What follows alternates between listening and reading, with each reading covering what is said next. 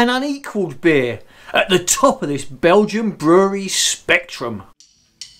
See me walking around, I'm the boy about town that you heard of. See me walking the streets, I'm on top of the world that you heard of. It's beer o'clock, and from the Brouwerij Vanhonsebrouck we have got a bottle of the Kasteel Cuvee Du Chateau coming in at 11% ABV.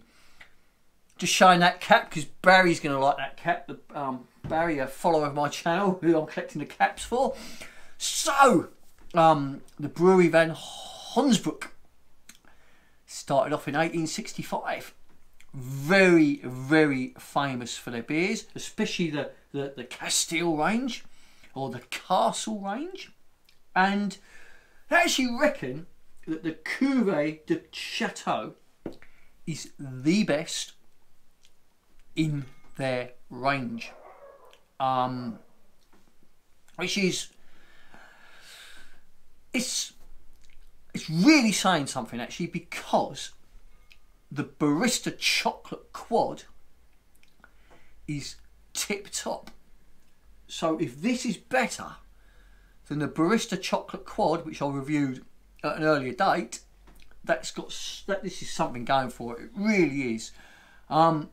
They reckon this beer has the taste of a dark castle. So, without further ado, let's crack it open. Let's open it up. And let's see if this is the best beer that Kasteel, or in the Kasteel range.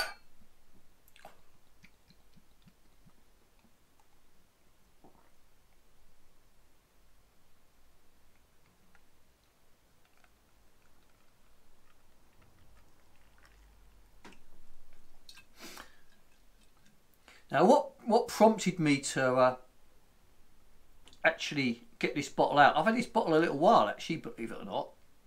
Was Brian, who's a subscriber to my channel, put a post on Instagram over the weekend that he was enjoying a bottle of this that he picked up on his Belgium travels, and that prompted me to think, oh shit, I've got a bottle of that. I've got a bottle of that hidden away somewhere. So yeah, I dug it out, and yeah, cheers Brian, you give me some inspiration to review this beer. So, first impressions.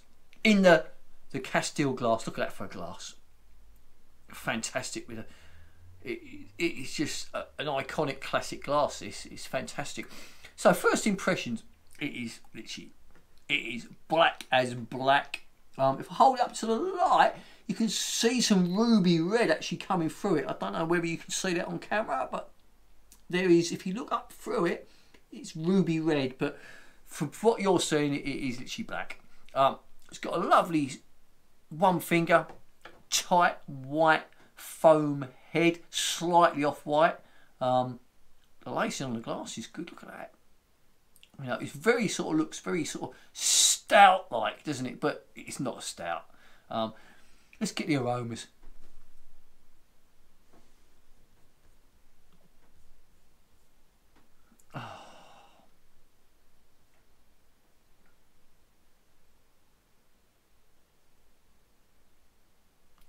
Christmas cake, fruit cake,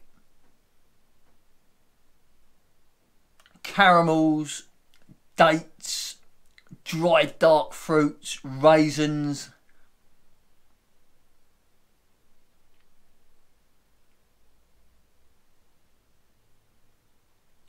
I'm getting a little bit of sort of a wine tinge to it.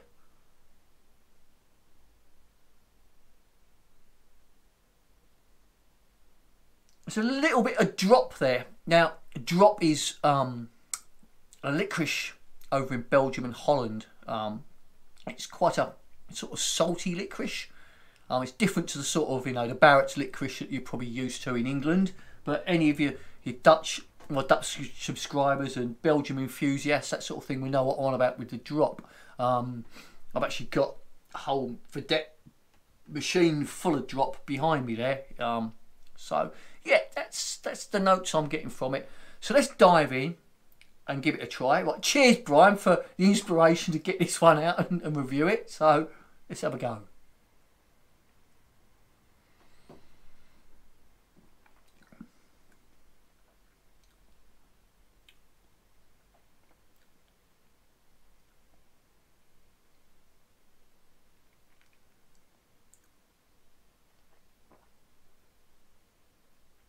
Oh my word.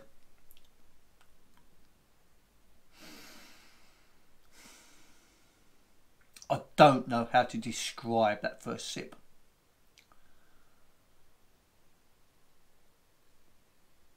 It's actually blown me away.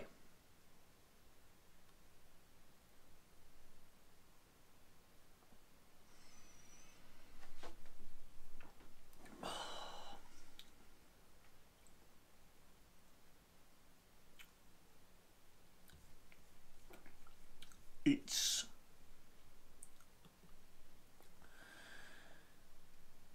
so silky smooth. It is unbelievable.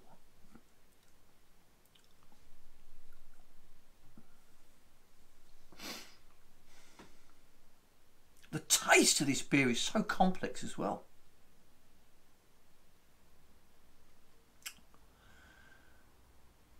This is a seriously good beer.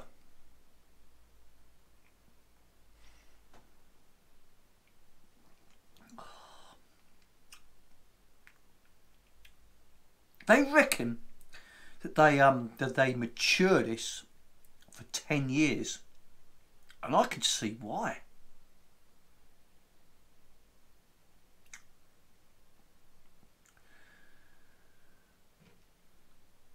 It's silky smooth. It does not even feel like you've got an 11% beer.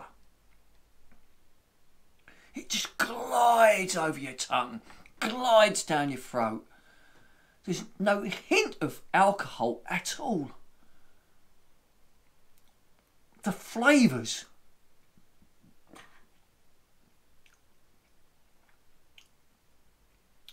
are so hard to pick out.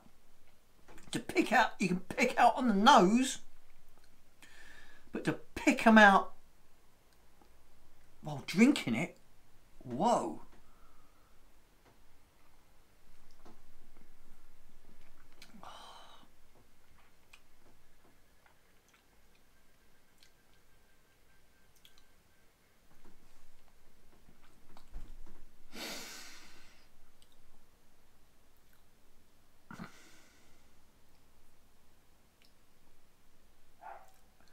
Caramelized malts. Imagine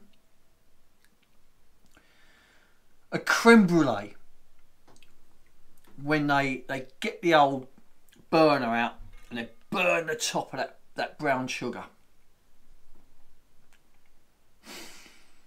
Well, that is the caramelized malts you're getting on the sip. Then there's a hoppiness there. And it's a sweet hoppiness.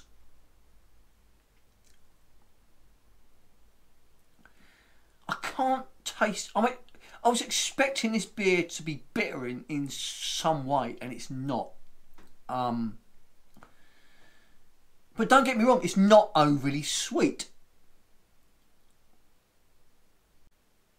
It is... is silk on the lips.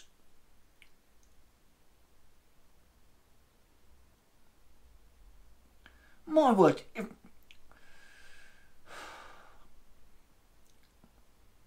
this beer could push your Trappist Rochford 10 and your West Veteran 12 and give them a good run for their money. I was about to swear there.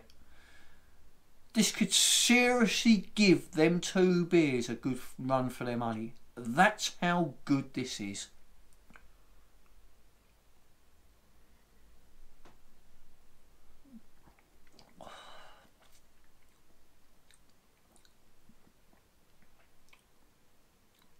I'm going to shout out a couple of beer reviewers here, right?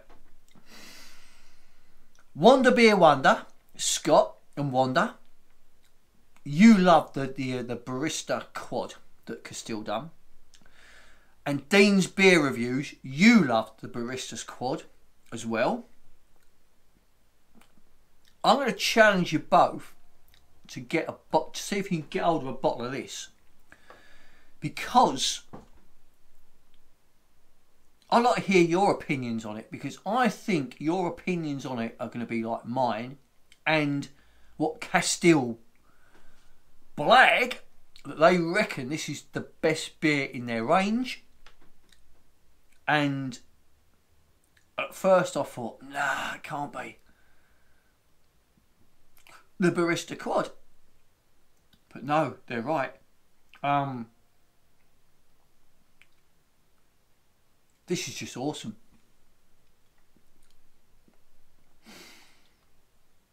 I can't thank you enough, Brian, for inspiring me with that Instagram photo of you having it at this weekend and giving me the inspiration to get out. I thought, oh bloody hell, I've got a bottle of that.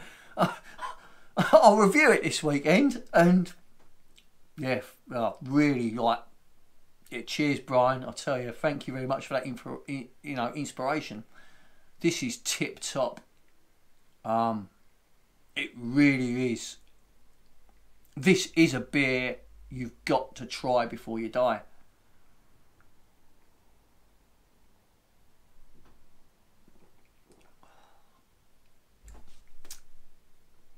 It's such a... It's silky smooth, but it's such a delicate beer. It's so delicate the way it enters your mouth. It sits on your tongue. It goes down your throat. It's... The beer is like a delicate woman. And you know what I'm on about. Yeah.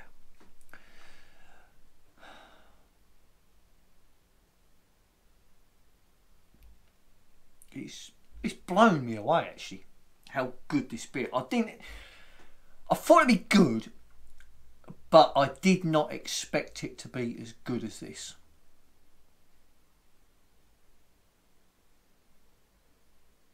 It's bloody awesome. It's complex, it's dark, it's silky smooth, it's delicate. This is, if you're a head brewer of a brewery and you come up with something like this, it's surely got to be the pinnacle of your career. You know, the people who brought out the West Veteran 12, the Trappist Rochefort 10, right? That's got to be the beer of the pinnacle. You know, the Trap Quadruple. You know, the list can go on. You know, Westmail Triple. We can just keep naming beers all night long. But whoever brews them beers, that must be like I say, the pinnacle of their career. To you know what, you know, a bit like an artist who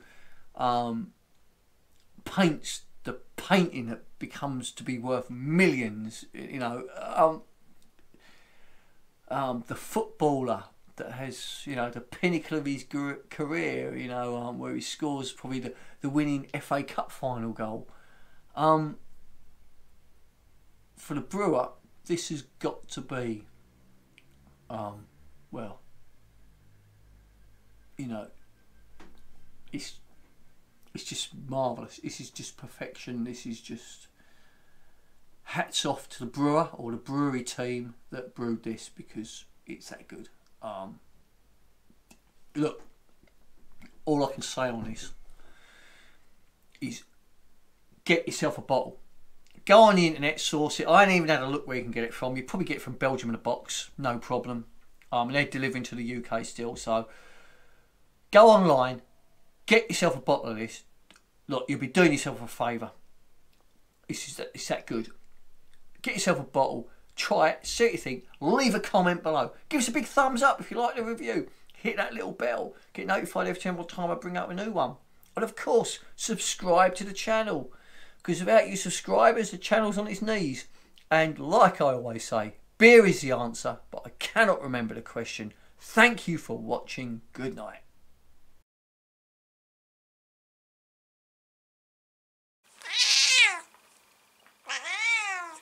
TT says, never play with matches, fireworks, and always drink responsibly.